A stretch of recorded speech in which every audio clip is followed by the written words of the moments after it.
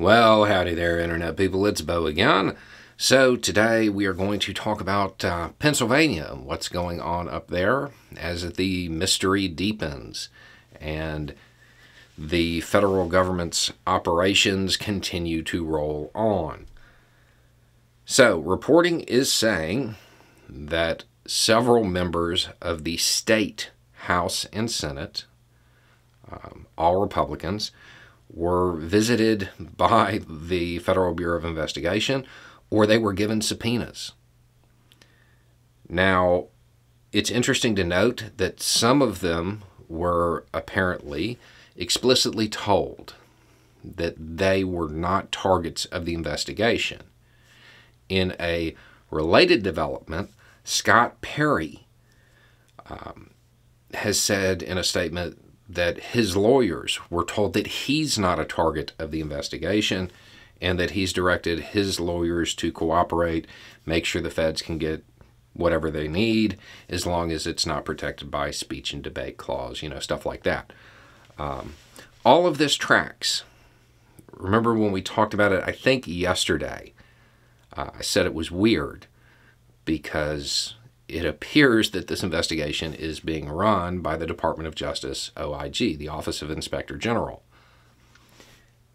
Perry never worked for DOJ, so they would be looking for somebody else. So it's unsurprising that he's not a target.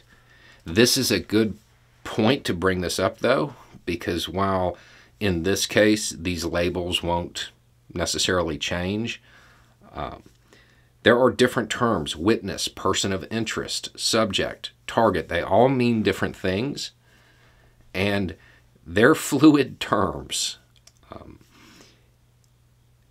The way the Department of Justice views somebody and what category they're in changes as new information presents itself. In this case, because it is an investigation run by the OIG, they're going to have a narrow scope of what they're looking for.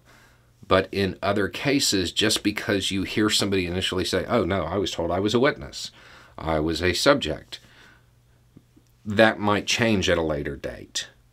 So it's important to keep that in mind as these movements continue to happen, because there are certainly people who believe that they aren't targets who may end up being targets as the investigations progress.